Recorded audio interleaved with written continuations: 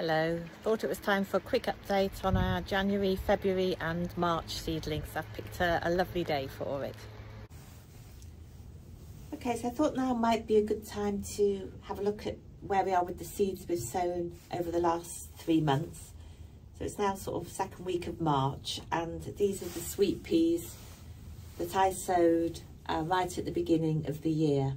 And as you can see now, they've got 3 sets of leaves. So what we need to do is pinch those out to encourage them to grow and be more bushy, create more stems. So what we're going to do, we're going to take this off here at the top of the second set of leaves. I just use a pair of sort of small sharp scissors. So we're just going to snip that there. It always feels a bit harsh, but that will definitely help the sweet pea to grow better, and as I say, to create more stems.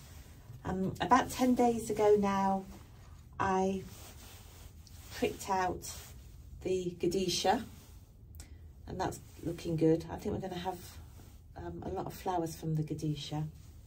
And then also the gypsophila, which was very small at the time. I picked that out again about 10 days ago, and they're doing really nicely. They're getting very strong now, so I'm pleased with those.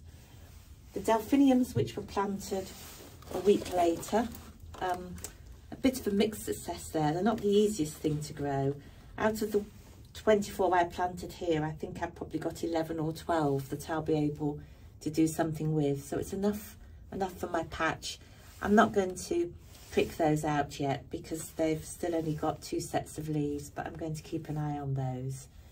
Then the 5th seed from January was the cleome, and as I've probably said before, that hasn't worked for me at all, so I'm just about to sow some more cleome. So we can keep sowing for a while yet. We don't have to worry if things haven't worked. There's usually another chance to have another go at it.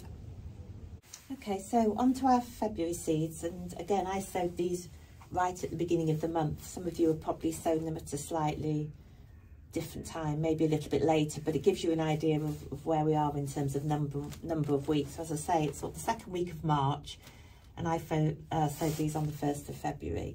So firstly, our achillea, which is here, I've actually pricked those out now. They were very, very tiny when I pricked them out, and they're always quite delicate and a little bit fiddly, and you sort of worry that they're not going to recover, but I did these only a couple of days ago and they're looking absolutely fine, so I think they will be okay. They are in 9cm pots. If you have smaller pots, you could always prick them out into smaller pots because they are relatively quite big for the size of the seedling.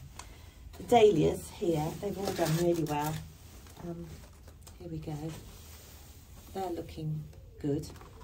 They started off very quickly and then they slowed down a bit, so I thought I would prick them out sooner than I have done, but they're just about to get their first 2 true leaves. You can see just coming through in the middle, so I'm going to be pricking those out soon, probably this weekend actually. And they're doing well. Our asters, again, doing well. They're just starting to get their first 2 true leaves in the centre, so again I'll be pricking those out into 9cm pots too. Rudbeckia is a little bit slower. They're still very small and very close to the compost, so I'm not going to do anything with those for a while. Just a general note, I am finding things are drying out quite quickly at the moment because there's been a fair bit of sunshine, so you do need to keep these moist. You don't want to, it applies to everything, we don't want to drench them, but we do need to keep the compost moist. About getting the right level of moisture, not too much and not too little, which is a little bit difficult to quantify, isn't it? And then the ageratum, they're tiny, just these little ones here. They look fine. I think I've sown them too close together actually, but I think I'll have at least a dozen I can work with, but I'm not going to do anything with those yet. I'm going to wait for them to grow a bit and get their first 2 true sets of leaves. So that's all our February sowing. And then finally for today, the seeds we sowed in March. Again, I sowed these right at the beginning of the month, so a couple of weeks ago now. The sunflower, they came through really quickly, so I brought those out into the greenhouse as soon as they started to germinate.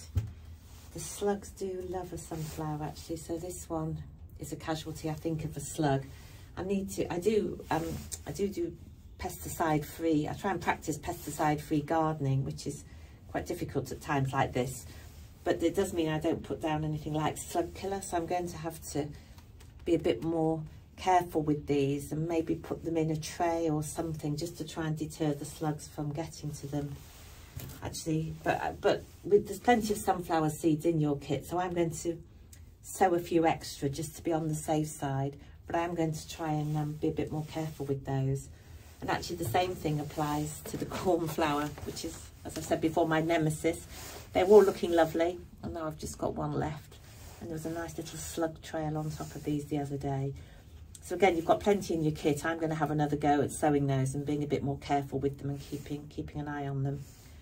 The cosmos, which is here, is doing fine, but that hasn't yet got its 2 true leaves, so I'm going to leave those as they are for a bit. Again, just water them every so often when they're starting to look like the compost is drying out a bit. And then the zinnia, again, that's something has eaten that. I'm not sure if that's a slug. It was all coming up quite nicely. I don't know if you can see, but we've just got something's eaten the leaves off the top of here, so I've sown a few more zinnia, and I'm going to be a bit more vigilant with those as well. I think I've had a bad couple of weeks actually.